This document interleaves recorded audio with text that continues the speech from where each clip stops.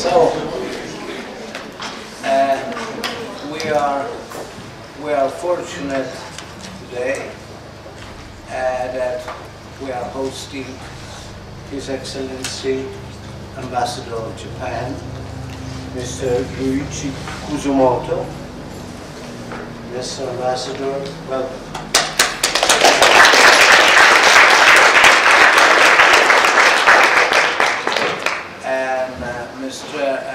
Mr. Kusumoto will deliver a lecture regarding the impact of the present economic crisis on the economy of Japan.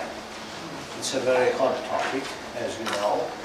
We are all listening to all kinds of rumors, and Japan is a very important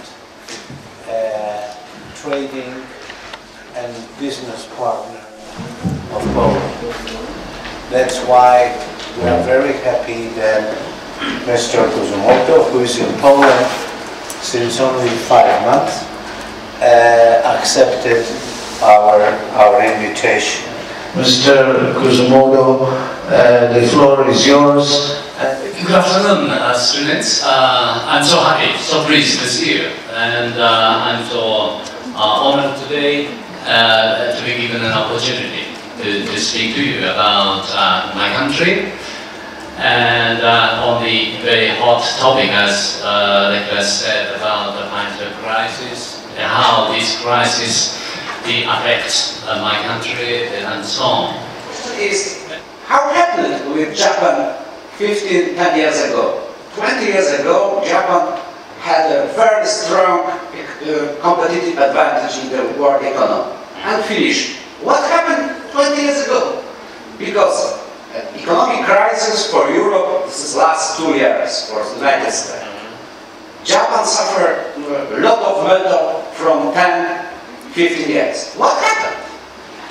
As a Japanese, and just 5 months ago I was in Japan, I don't think there's any significant changes in Japan.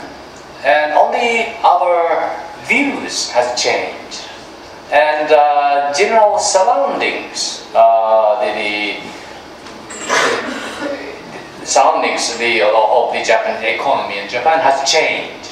But I think still, as I said, our economy, of course, is not expanding so fast and so drastically like before. In 60s, I explained. In 60s, yes, I remember when I was a university student like you. Yes, Japanese economy showed a very, very strong expansion. At the Kozminski University. I was wondering about when you were talking about how Japan doesn't like to take risks with the economy, how you like to save your money. I'm from Norway. I think economy a little similar to Japan. We also like to save up our capital so we have as reserve. But don't you think it will come a time where you have to maybe take a risk and put your money at stake? For example, I think perhaps not in the distant future, Norway will have to probably come up with something radical to still stay a highly developed country. Thank you. Yes, now particularly Japanese banks, they give only, if we put the money in the Japanese banks for 1 year and 2 years, they provide us only the interest of 0.02 or 3 only. So that means nothing. But still, Japanese people, we worried about if we put money on the stocks exchange and others, we might lose. And also, the problem which we have is that Japanese people are very worried about the future. So if we have some the assurance, some the clear cut the bright future, maybe we could allocate some money for investment and so on.